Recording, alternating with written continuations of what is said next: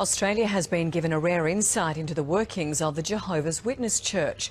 One of the leaders of its secretive governing body was questioned at the Royal Commission into Child Abuse. He's defended a policy where abuse victims, most often women, must prove their claims to a panel of men. He's a Jehovah's Witness world leader, one of 7 men who consider themselves modern-day disciples. I'm sorry, thank you.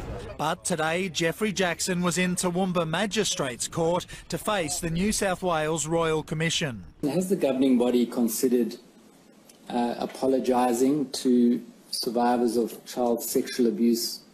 I haven't been in any discussions with regard to that. Mr Jackson acknowledged abuse problems within the church and repeatedly referred to his Bible.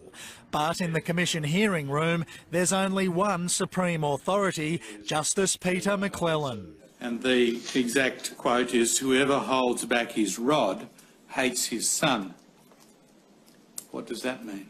The Commission has heard that thousands of sex abuse allegations have been covered up by the church, largely because of its beliefs that only men can sit in judgment and that the Bible requires 2 witnesses to every crime.